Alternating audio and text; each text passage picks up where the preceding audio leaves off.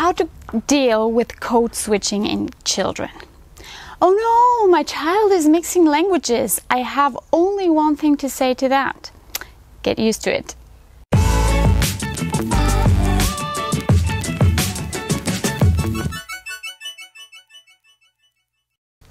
Hi there, Andrea here. Join me and my cosmopolitan community by subscribing to this channel and my mailing list. Here you will find useful information, tips and practical advice to raise your multilingual children successfully. Why is my child mixing languages? Am I doing something wrong? Maybe. Mixing languages is very natural in multilingual people. Now, once you become a parent, you have a big responsibility, and that means that you need to watch out what you say and do in front of your children, because you are a superstar for your kids. Once they become teenagers, you lose pretty quickly that status, so enjoy it while you have it. We could talk about this topic for hours and hours, because it is complex, but for all of you that don't have time for blah blah, here's what I want you to remember. First of all, you are a superstar. You are a role model. That means that what you say and do, your kids are going to copy. The good and the bad things. So if you mix languages, they are also going to mix. If you speak in one language at a time, your kids are still going to mix. Yes, I'm sorry, but that's the truth. They are going to mix in the beginning until they reach a certain level in each language, and eventually all of your efforts and struggles to stick to a language at a time will pay off. I promise you, it will pay off. So pull yourselves together and be a great role model for your kids. In my home, for example, my kids code mix and code switch regularly in 3 to 4 languages, and I take it easy because I know that it is part of their multilingual development.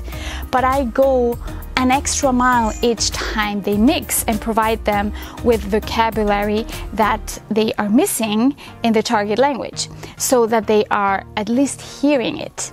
Sometimes I make them repeat after me. That, in combination with regular exposure to the target language, is going to be the key to reaching my multilingual goals for my children. Now, that is just an example, and it might not be applicable to every multilingual family. What you need to remember is that raising multilingual children is a long-term investment. You need to keep on going for years and years and years. It's not a sprint, it's a marathon. That constant input and effort is what is going to lead to raising multilingual children successfully.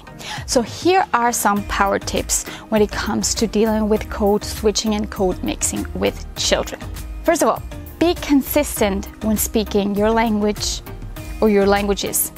Be a good role model and avoid mixing unintentionally languages in front of your kids. Don't worry when you hear your children mixing. It's perfectly normal and most of all inevitable when growing up multilingual. So there is no point in fighting against that. You will lose anyway. Next thing, make sure to let your children know what you expect of them. My kids know, for example, that I expect them to speak with me in Spanish, and so if they don't know how to say something, that is okay, but I expect them to try and make at least an effort. The clearer it is for your children what you want from them, the easier it becomes for them to follow you. When your children mix, paraphrase the sentence in a natural way, repeating what was said using the language correctly. When possible, make them repeat after you. By doing this consistently, your children will learn that you expect them to make an effort and don't accept laziness. Watch my other videos about code switching and code mixing, and be on the lookout for coming courses in which I will reveal a lot more information about this important topic for multilingual families. Please let me know in the comment section how you deal with mixing of languages in your home. Give me a thumbs up, subscribe, and keep on doing a great job, and talk to you soon.